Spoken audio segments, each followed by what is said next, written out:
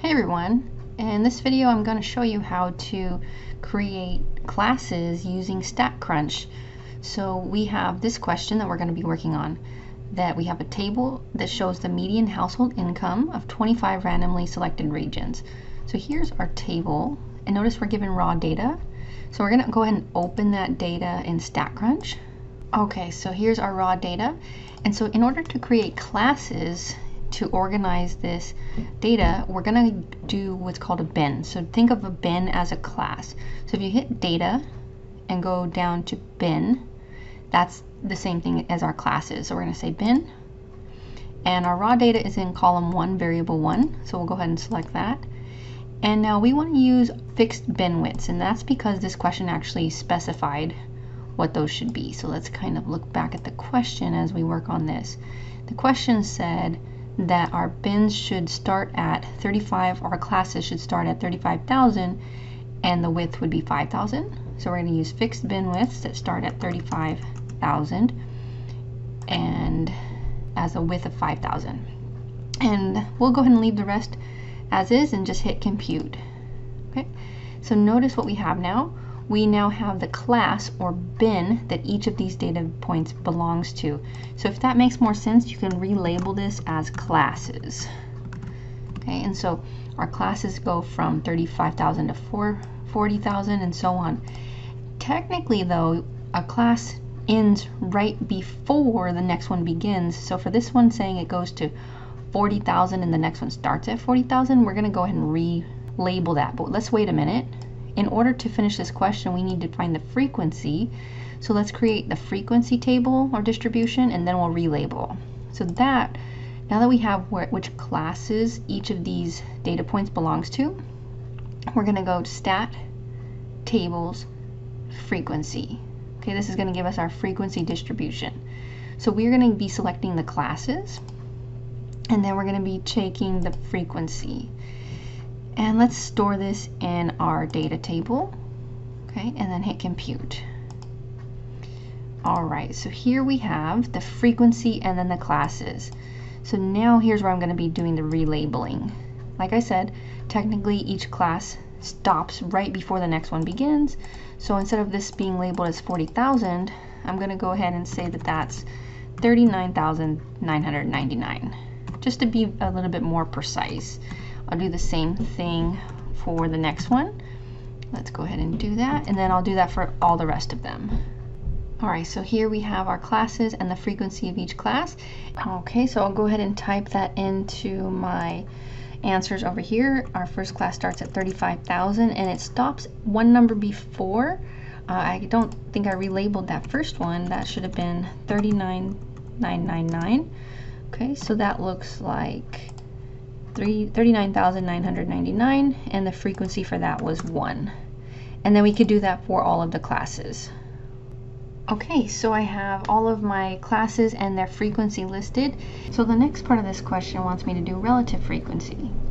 So what I need to do here is pretty much redo what I just did, but select relative frequency. We could have done this a few minutes ago had we realized that that was the next question, but in case you don't realize it, you would just redo your process. So you could say stat.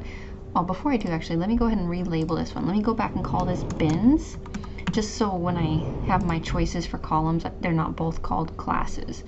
So I'm going to say tables, frequency, and I'll select bins, and I want to find the relative frequency. So like I said, I could have done this both at the same time if you just click on both of these. So the way you can do that is if you hold down Control on your keyboard. So if you click one of them, hold Control, and click the other one. We could have done this at the same time. And so we'll store that in our table, hit compute, and then notice it's right over here. Okay, so now we have frequency and relative frequency. I already took the time to do my classes, so let me go ahead and just delete these two columns, and then that way I don't have to redo my classes again. Okay, so here is our relative frequency, so we're going to be typing those in to our StatLab, and I'll just do the first one with you and then show you the result after that. But you're basically just doing the same thing, but now your input is your relative frequency. So the first class length, and then the relative frequency Notice it says integer or decimals, so you just take whatever's there. In this case, they all basically look like decimals, and you just go to however much is rounded from your table here. And we'll do that with all of them. So there we have it. There is our frequency distribution and our relative frequency distribution for our classes that are for this raw data we received for median household incomes. We can go ahead and finish this question, but that's how you would do the classes in StatCrunch. So let's go ahead and keep going. We're going to construct a frequency histogram. And so notice it says frequency. So we're not doing relative frequency, even though they'll look the same. There will be different labeling on your vertical axis. That's the difference between the two. So what we'll do is we'll go back to StatCrunch. We already have the values here, but in order to do the histogram, you actually can go back to your raw data. So we'll do graph, histogram, and what we're going to select is our column with our raw data. That was variable 1, column 1. And we want a frequency histogram, and we can select some of these other options. We don't really need them for what we're being asked, so I'm going to go ahead and just hit compute. And so there is my histogram. And now in order to make the correct choice from the options here, notice that all of the axes that are vertical go up to 8 and ours go to 6 by default. At least mine do. So I'm going to change that in the corner here. So I'm going to say y-axis, and I'm going to go just to match my options from the homework here. I need to go up to 8. I want it to match better, so I'm going to just change that. Okay, so that's a little bit more accurate. And then also my horizontal axis goes from 30,000 to 80,000, which looks about the same here. So I don't really need to change that. But if I wanted to, I could again click right here in the corner, and I can change that here. So if we want to, we could just adjust that slightly. Okay, so this gives us a very clear picture of which one to choose out of our given choices, because it's pretty much matching one of them. And so if you look at the options, it looks like for me it's letter D. They match pretty accurately. And now for the relative frequency, it's going to look the same. So out of the 4 choices, it has to be the one that looks visually the same. So that's going to be for me B, looks the same as D. But notice that the vertical axis is labeled with the relative frequencies, the decimals here. So let me just show you how to do that though. So you can redo your graph, or you can just hit options and edit this one.